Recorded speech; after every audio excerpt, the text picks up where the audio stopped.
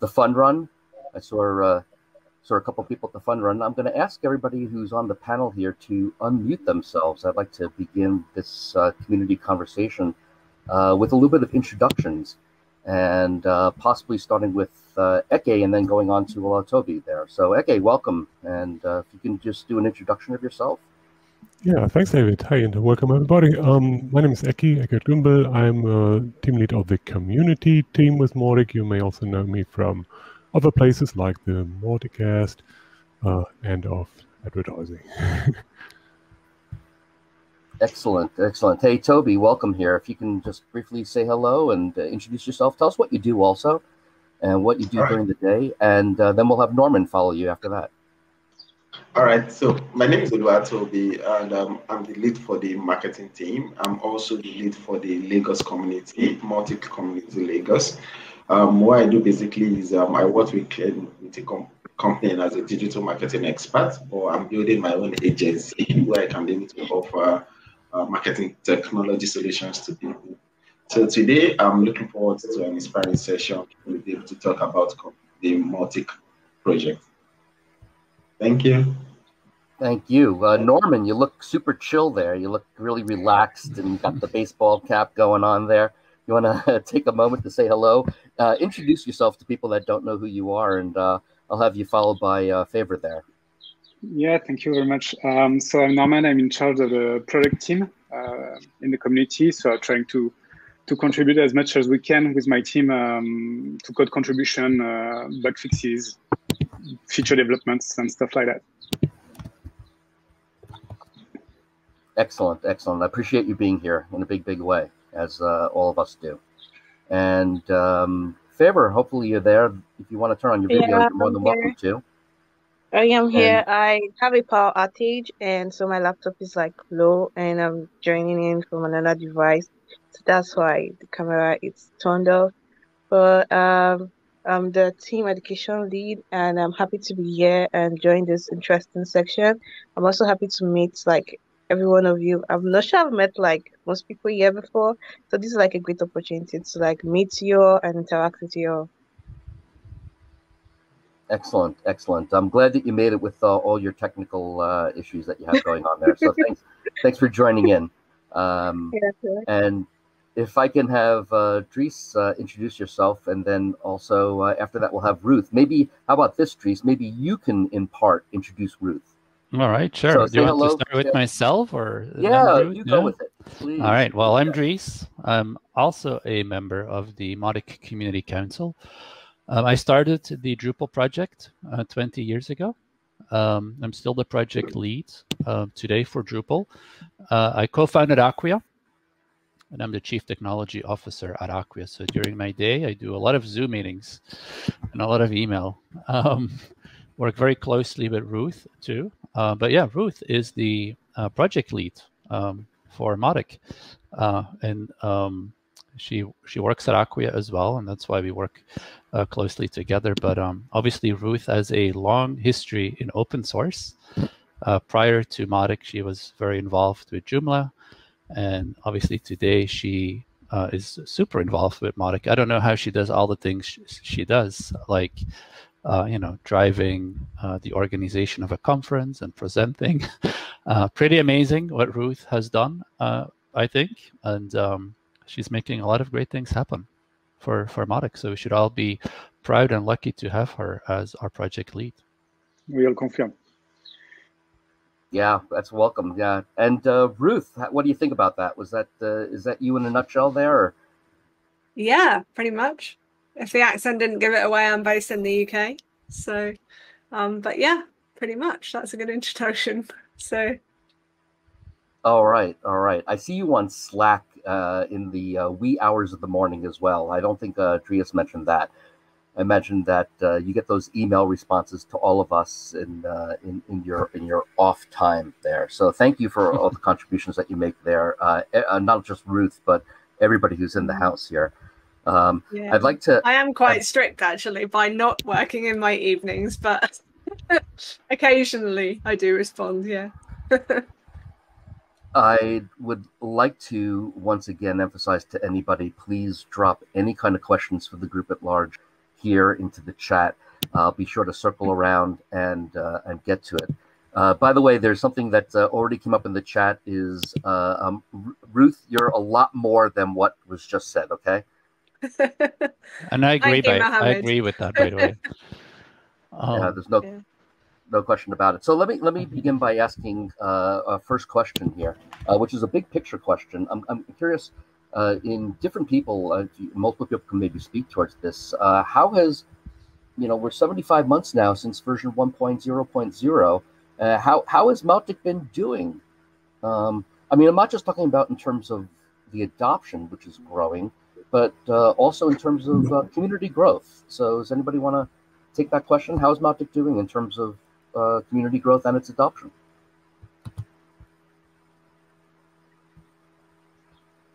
Eke, would like to speak on that one first? Sure. I guess Ruth has the real numbers, and we have an open dashboard where everybody can look that up. But you're asking or whoever did the question was asking it the right way. It's not only quantitative, but also a quality thing. How did things evolve? The sheer numbers are really exponential. We had a rather flat time around 2 or 3 years ago, I guess, where contributions slowed down, adoption slowed down, and we've seen it picking up now for quite a while, and with increasing growth, and we think it's kind of a snowball effect now. And of course, it's our job as the Mautic project and specifically as Mautic community team to support that snowballing and to increase it further. So I'm very happy with the spirit that we have. That is something that you cannot have in numbers. With the product itself, with what the product team is delivering. So how is Mautic doing? A big part of that is, of course, the product. And so, well, we'll hear more about that along the day. But I think that's great. And so the other big part is the Mautic community, basically, and all the things, the foundations that we have been laying, are still laying, which are really there to make even more possible going forward. All right. I'm going to pick on Norman for a second. Norman, in terms of the product team, do you have any thoughts about how it's doing in terms of adoption and the community growth around the product side of things?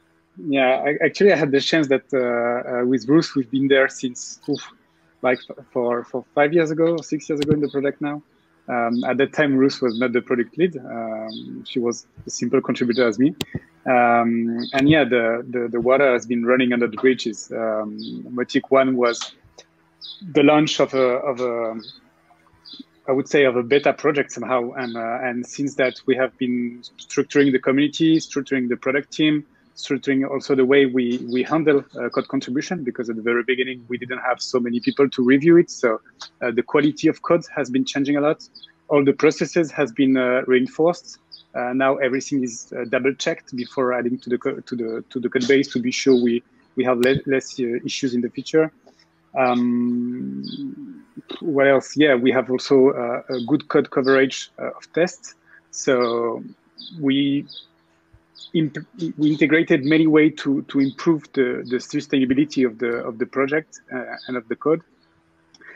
And we have made several steps, like changing the major version of the framework Symfony use from 2 to, at the very beginning, I think it was Symfony 1 at the very, very beginning. But I didn't see the step from 1 to 2, but we did a big change last year from 2 to 3. Recently, the step has been done from 3 to 4. Next year will be Symfony 5. So we have put in place several things to make the community robust and the code base robust and sustainable for the future. And this has been a huge work. And I agree with Dries. The impact of Ruth is not. Ruth has been doing a lot for it. Yeah. Excellent. Thank you for that. Anybody else want to contribute to that kind of question there? How we're doing in terms of adoption and growth? I would, but I am mentioning a lot of it in my keynote. So subtle, shameless plug, come and listen to the keynote. Don't want to give away all the secrets. I can add a quick thing. Yes, please do.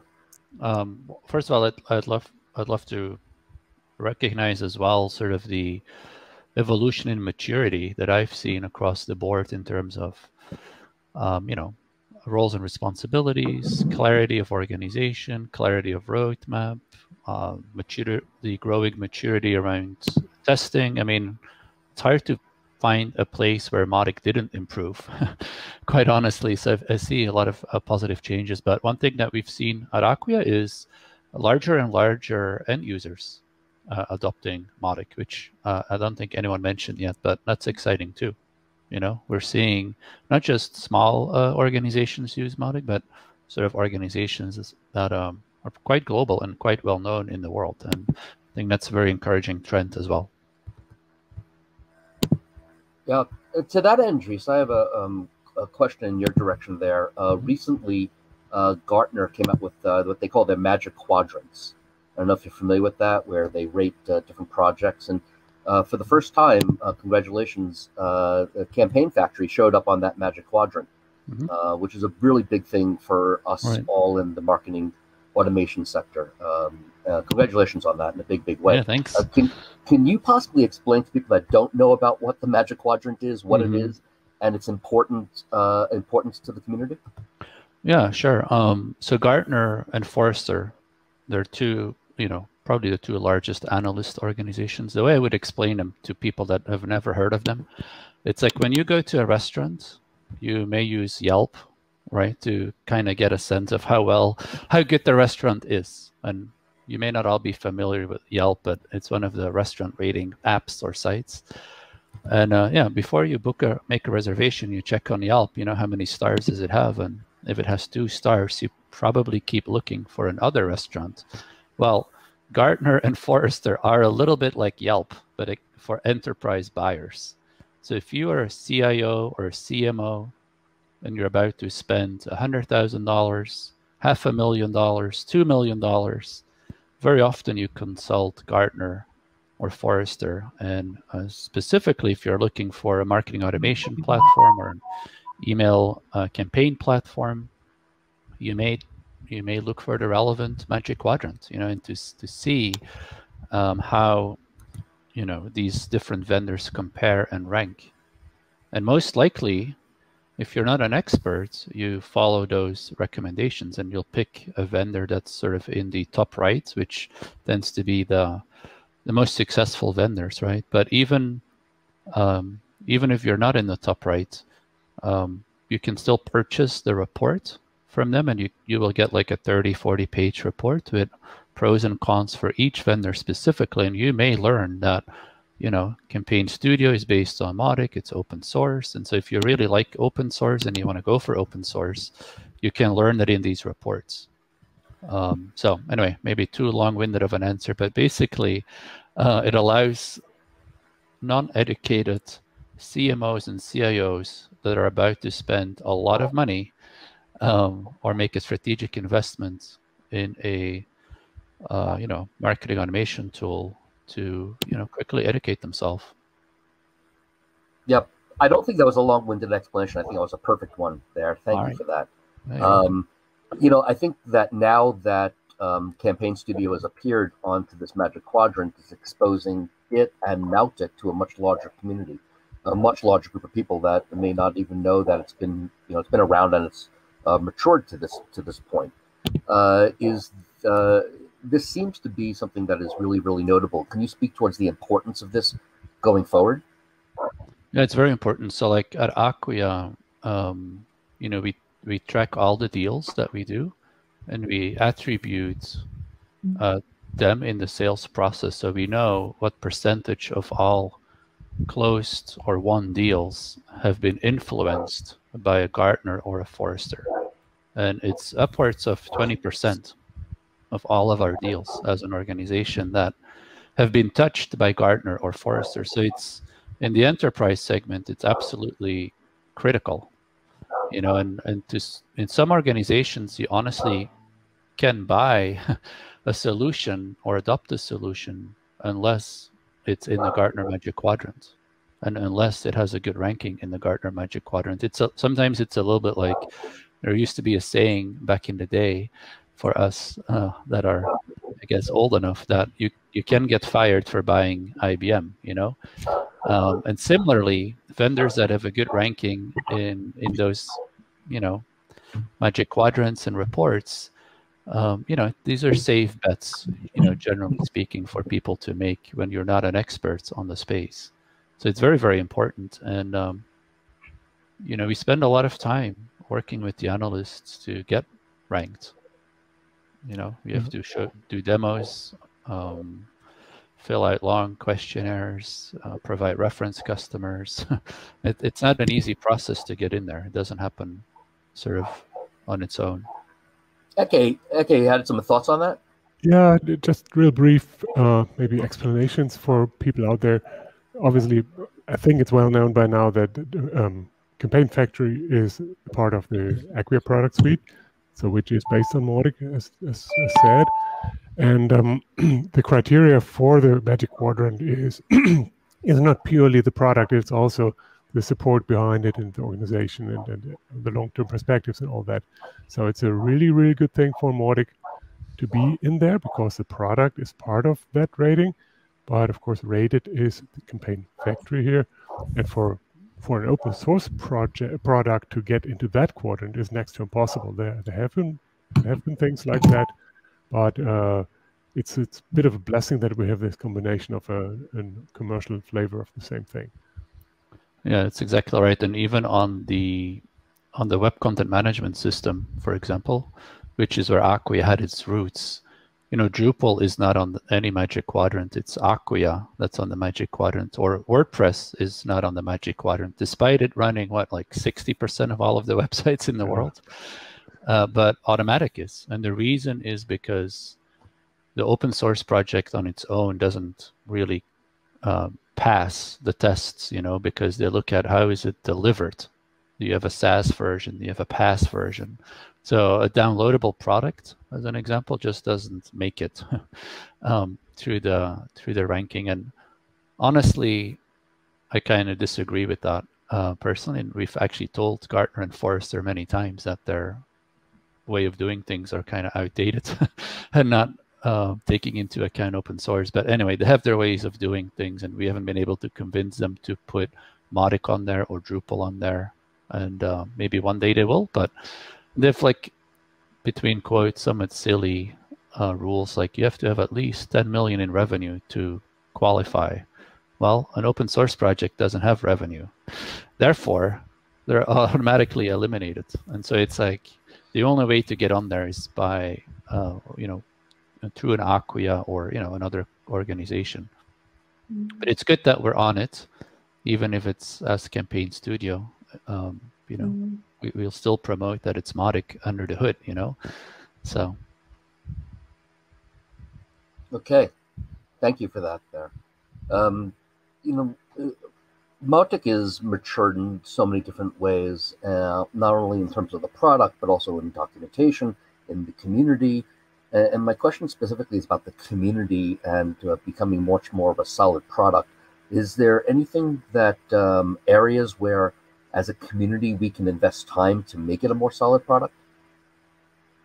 Ruth, do you have a thought on that? Yeah, so I think it depends on what you define as a solid product, because someone who uses Mautic would define that as all the features I want to use work, and they work in the way that I expect them to work as a marketer, and I can understand easily how to use them, and it has more parity with products in other areas. Whereas a developer might see that as high test coverage, less bug fixes, regular releases. So there's lots of different ways we can approach that. But I think Mohit's asking that question, so I'm guessing it's from the technical perspective. I would say probably number one priority from that perspective is automated test coverage. And the way automated tests work is that they have you have a certain piece of code, like a little block of code, and there's a test that's written that tests what that code should do and make sure that it does what it's supposed to. at the moment, well, when we started tracking this, we were at about 30%, and we've increased quite significantly recently. Come to the keynote to find out more.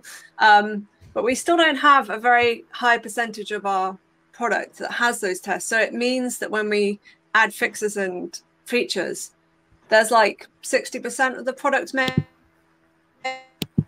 maybe that we haven't actually tested with automated tests. So from my perspective, that would help us build a much more solid product. I also think we need to be clear around the whole code management and triaging and reviewing of pull requests as well. And to do that, we need more people who are more technical, who can do those reviews. Anyone else want to have a jump in and have some thoughts on that? Yeah, so I would want to say from the non-technical perspective, so the more people that knows about Mautic and use it, the more we get to see ideas coming up on what we can improve on and what we can do better with Mautic. So the more people we can get to be able to use Mautic, the more people we can be able, the more reasons we can get more feature requests, more ideas, or more fixes. Norman, did you have any thoughts on that also?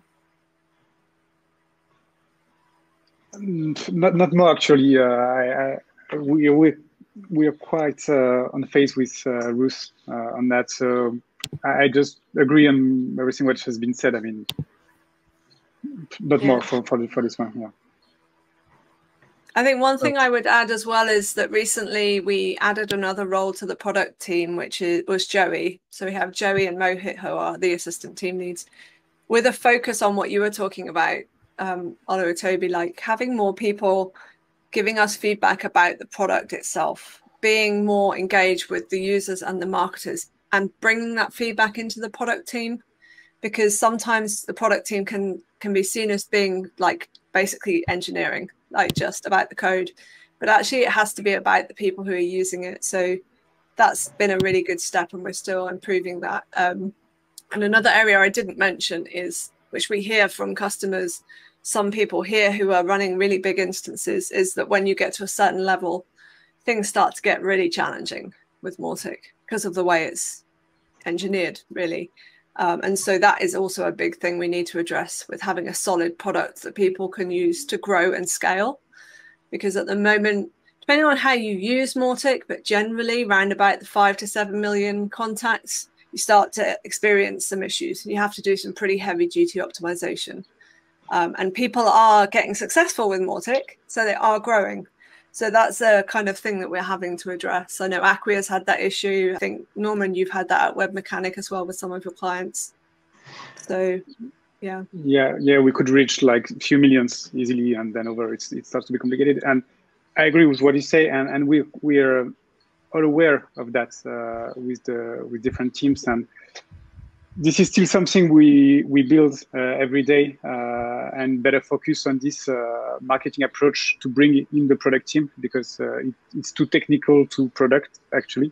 Like for example, what are the future focus for next year? I mentioned that we'll have to go to Symfony 5.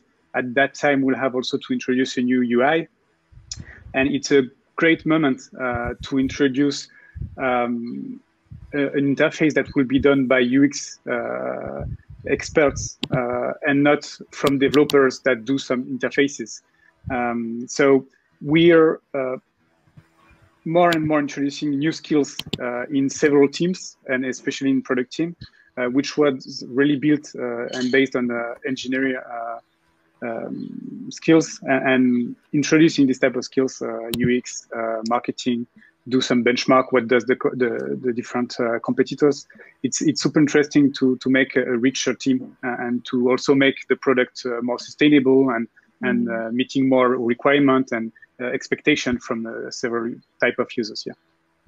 One thing that I've seen is end users asking for integrations, frankly, and often somewhat obscure integrations too, like, oh, do you integrate with this thing? And it's like, what is that thing even? What is that? And so, I think I'm sure a lot of us are building integrations for customers. I would encourage us to consider open sourcing them, contributing them back to the project, because having out of the box, or not necessarily shipping with core, but having more plugins and integrations available, I think can really help the community as well. So think about contributing custom integrations if you haven't already. If it's something you can do, that would be awesome. Yeah, that brings me to my next question there, talking about integrations, and imminently Mautic is about to come out with a marketplace where people will be able to add in themes and plugins. And as we probably well know, Drupal as well as WordPress has a really, really large ecosystem surrounding these other third-party editions. And now, as we're about to come up with a marketplace, does anybody want to speak towards the future of its importance in the Mautic ecosystem?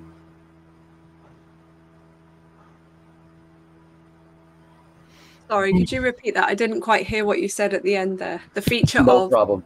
The future of the importance of the marketplace. Okay. Because this marketplace is now going to provide a much more explicit front end and make it much more obvious that there are integrations available and plugins available and themes available. And it seems to be important, but I'm curious, how important is it? Where's the future of that lie? You have a thought on that, Ruth? Acquia, do you want to go? Sorry. Yeah, I can do that. I think, first of all, I agree with David that the fact that we have something now is incredible. I love it so much. It's the exact right step to make things discoverable, for one thing. So open sourcing things is great. We need more of that, but to provide something for discoverability is the other thing. And wow, we're getting there. And then we had a lot of talking or discussions or ideas towards the future already, and I have a hard time making any promises here or raising expectations, but getting or maintaining such a marketplace is not trivial, for one thing, because over time it's getting bloated with legacy stuff that's no longer maintained or badly maintained. It's security issues become a topic, etc., etc. So there is or multiple things for the same purpose, for instance, and then you come to ratings or all those questions. And then there's even more ideas like, can I turn this into a commercial marketplace? Can I get a dime or two for my template? Are there early access programs? Does the license allow such things, etc.? So it's really conceptually wide range and a lot of opportunity too, because it obviously helps our users. And I think the best idea there is to look at the successful products or projects, open source projects, how they handle their plugin ecosystem, and take that as an orientation, maybe do some things better than others, and also take it step by step, because of course we have many other things at hand where we want to improve the project and the product, but it's a ton of potential, and of course it's a bright future. Yeah, I think it's a really exciting step. It also helps us to be able to deliver a Mautic that's kind of very streamlined in the core and allows you to then install what you need, rather than installing a whole bunch of plugins that you're never going to use or that you don't want. So from my perspective, that's really positive. I do feel like we, as you were saying, Eki, it's a huge project to actually manage it as an ongoing basis. So it will probably be something that we set up a working group for. And at the moment, it's severely under-resourced from the development perspective. So we desperately need developers and UX help with that initiative. So you brought up a working group potentially for something like that. Do you mind taking just a couple of moments? I don't want to take away from your keynote later. Can you just briefly iterate what the current working groups may be there for people that may not be familiar with the different working groups that we have? I mean, there's teams, but there's also working groups that come and go. maybe I can just explain the difference between the terms that we use. So a team, we have 5 teams. It's what the kind of pillars that the community is divided into. So I always feel that I'm going to miss someone out. So we've got community, education, legal and finance, marketing, and product. 5 teams. Within those teams, sometimes there are projects that are ongoing. So it's not something that is like starts here, finishes here, but it's something that will be going on for several months, years, probably. That's when we would spin up a working group. Generally, they're persistent over a long period of time, but equally, they could be just a working group that forms for a specific purpose and then is closed down, if that makes sense. So we've got the Mautic working group, which organises this event. We've got the website working group, which looks after Mautic.org. It's very, very small at the moment. So again, we would love to have people who would like to help us with that. We got any other working groups? Yeah, we have for the marketing team, we have the newsletter. Newsletter. Then we have the social media. Yeah. Cool. And so that's like you were saying, groups. They come and go as well, right? They can. For this group, BOSDEM had them. The Inbox Expo had one. Yes. And then there's also initiatives that are going on. What, 6 initiatives at the moment? Yeah. So an initiative is a project that's probably going to be 6 to 12 months or more. Probably spans multiple teams. So it's not just something that one team would do. And there's 6 strategic initiatives, which I'd shared back in November, that we're focusing on over these 12 months. We can also have community initiatives as well. So if community members come up with something that they really want to do that's not a strategic initiative, they can actually decide to come together and put together a proposal for what they want to do and why it would be helpful, who's going to work on that. They can propose it to the most relevant team that would fit into. And we would then discuss that and consider whether that is going to become a community-driven initiative. We don't have any of those at the moment. We only have the strategic initiatives. So, yeah. And Eki, do you want to talk about Tiger Teams? Because that's your baby. Sure. Yeah. First, maybe to distinguish a little bit, working group are basically sub parts or one of those major teams that we have, the global teams. Mm-hmm. And initiatives, as Ruth just said, are a little bit outside of those main teams and focused on one project and one goal and with a finite end, as opposed to Tiger teams, which are focusing on a small portion of Mautic in a more holistic way, or just like initiatives do are holistic as well. And they do it on an ongoing basis. So, for instance, the 4 Tiger teams that are pitching today are UX UI. So there's a little team that is focusing on everything around the user interface on an ongoing basis, low-hanging fruit, long-term developments, etc. Then we had already campaigns and webhooks, and tonight we're going to have email. And we're going to have focus items in Dynamic Web Content, DWC. Mm-hmm. So that's the 4 Tiger teams presented today. Again, that's really small teams, which aim to make it really easy to get started because you don't have to know much about Mautic, at least not the whole thing. You only have to learn the really narrow thing and be enthusiastic about it and willing to spend an hour or 2 per week and make Mautic better on a constant basis, and in the end come up with a constant firework of improvements. But again, it's not only about development. We need development, we need developers in the teams, but we also need everybody else. And we also envision that those teams will basically become like the subject matter experts in that area. So if there's, say, a feature that comes up that touches on campaigns, but also it affects segments, and there's a new user interface, those 3 Tiger teams would be consulted before that feature is merged, so that we make sure that the people who know stuff about those parts are actually the ones that are reviewing it about whether that fits in the long-term vision for Mautic from their perspective. So it means we don't all have to be or try to be experts in every area of Mautic. Yeah, and one of the great things is that we finally have contact points for people who have questions or ideas or whatever. So if somebody has something, okay, we do have it for security. We have a touch point. That's important. Mm-hmm. But if I have questions or I want to pay for a feature, whatever, if I want to do something in the area of, you name it, reporting, who can ask? I have no idea, really. And in the future, that's going to be really clear and hopefully really productive. Excellent, excellent. I have a question for Favor, perhaps, and maybe some others, talking about the internationalization of diversity through the internationalization of Mautic. I'm curious on what kind of initiatives, what's going forward with multilingual availability, not just in terms of the Mautic product itself, but in terms of the forum, documentation, things of that sort.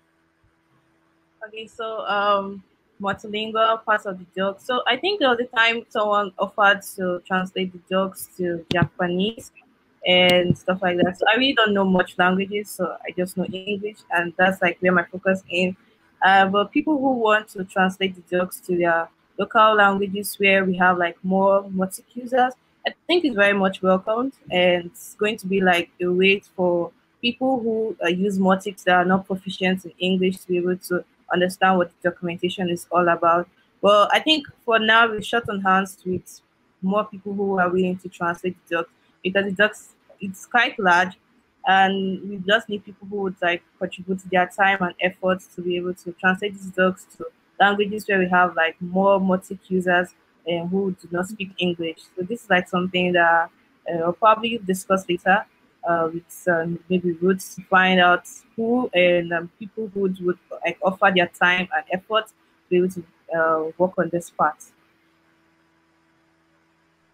Yeah, it's not an easy thing. It's not, because the docs are much, and also the docs need to be updated. So it's not just translating the docs; it's also looking for a way to constantly update the docs to have the new releases and new features. So it's not just one thing to translate and keep; it's to look for someone who's going to be in charge of updating the docs regularly. Eke, you had something you wanted to add to that, please. Yeah, I do have a ton of respect for that effort. Really, I know it's a crazy deal, but in general, it's a recurring theme that Mautic is so international already, and the potential is so international that it is something across the board. It starts from the product, obviously, where the localization of the backend has been around for quite a while, and it is always room for improvement, but that's taken care of, backend and frontend as well. By the way, there's a target team for that, of course. And also the community, the local communities is another huge project over here in the community team. Because we see a lot of activity in Japan, for instance. We have something in Germany going on. We have 5 local or non-English languages at this Mauticon alone. And again, if we can make it, or if we can find the time and the resources to make it happen, there's so much potential for even more locally. That ties into localized marketing, for instance. Have some local language visibility for Mautic is tremendously important in many markets, and the local communities can help with that.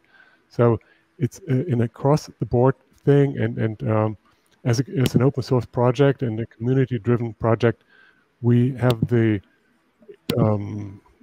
it is in our nature to be able to do it, but it's not normal. Most open source projects can't do that, and if we can make that happen, that's a great thing that will help us tremendously. Great, thank you for both of you on that. Does anybody else have anything they want to contribute onto the internationalization of this? All right, I'll take that as a no there.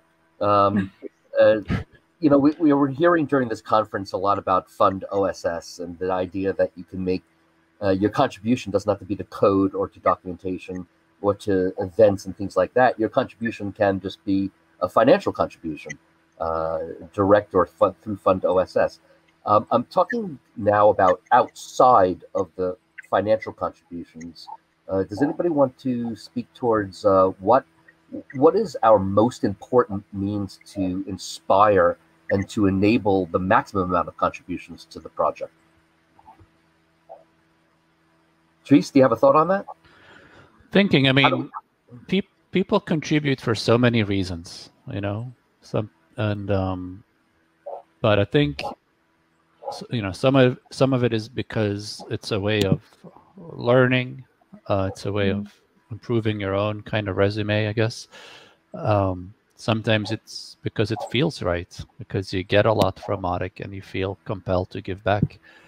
Sometimes it's pure altruism, but sometimes it's also for organizations. It can also be like, you know, what do I get in return? You know, like most organizations are sort of coin operated, for lack of a better term, and they will contribute more if it gives them a commercial benefit, right? If it increases their visibility, if it helps them close or win more deals, you know, get new customers. So I think there's sort of normal streams of why people contribute, but then I think you can put incentives in place to make individuals and organizations contribute even more. And I think it's smart to do that. You know, if you want to grow your project, you don't want to rely just on, you know, volunteerism or hobbyists, because that will become a challenge over time, especially as a project gets bigger and you need to, you know, institutionalize a lot of things, whether it's infrastructure, conferences. I mean, you know, at some point, if Mautic is really successful, hopefully there will be 3,000 people at MautiCon, and Ruth won't be able to pull it off on her own. And we want to maybe hire some event organizers, right? And pay people to help put the event together, or these kinds of things. So anyway, you know, I think incentive programs are a great idea, and I know, you know, some of them are being implemented actually right now, or have been implemented already. Excellent, excellent. Thank you all for being here. Does anybody, in our remaining minutes, does anybody have any other thoughts they want to contribute to the group at large, to people who are watching? I was going to add to that last comment as well. Like, I feel it's really important that we make that on-ramp for contributors as smooth as possible, so that if somebody is really inspired by hearing a talk at MautiCon and they decide they want to get involved, that isn't like a series of ever increasing height hurdles they have to jump over. And that's something that we've been working on in the council and with the team leads, is making sure that that's easy. A lot of the time, though, it is one-on-one. It is a case of like someone saying, right, let's jump on a call and I'll talk you through. But once you've done that, they're ready to go. They're encouraged, they're inspired, they can do it. So I feel like that is also a really important way for us to encourage contribution. All right, so I would like to also add to that. So most people felt that for them to contribute, it has to be in the technical part of Mautic. They don't really understand that they can also contribute if they don't even have knowledge of coding or writing programming languages. So we have the other teams, like especially the community, the marketing and the education team, that are non-technical. Okay, there are mostly non-technical teams, of which we want people to contribute more. Especially, I will speak for the marketing team, where we need a lot of people to help with handling so many different parts. We have the working group for newsletters, we have the working group for social media, we have the working group for websites, which Ruth mentioned earlier that we have a very few people involved in that. So we need people that will be able to contribute in those non-technical areas that can also help us, especially when it comes to content creations, visual designs, and things like that when it comes to the marketing part of Mautic. So we want people who will be willing to also give their time and also contribute to non-technical parts of Mautic. Yeah, you know, that's it's kind of funny you mentioned that a lot, Toby. You know, it's the how do you inspire people to maximize their participation and contributions is to ask.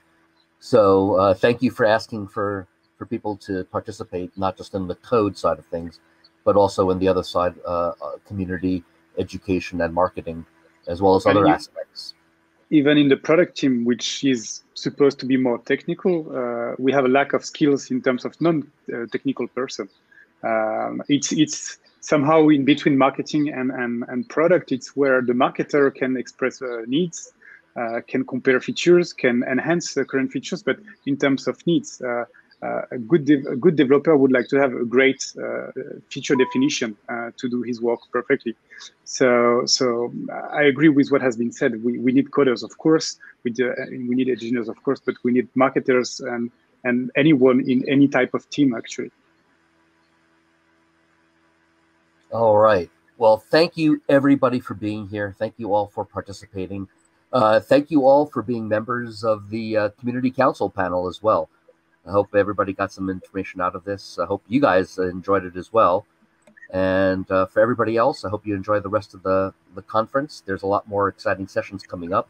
In this room, which is room number 3, in just about 15 minutes from now, we're going to have a presentation from some folks over at Acquia about dynamic content and utilizing that. So thank you again, everybody. And we'll see you online.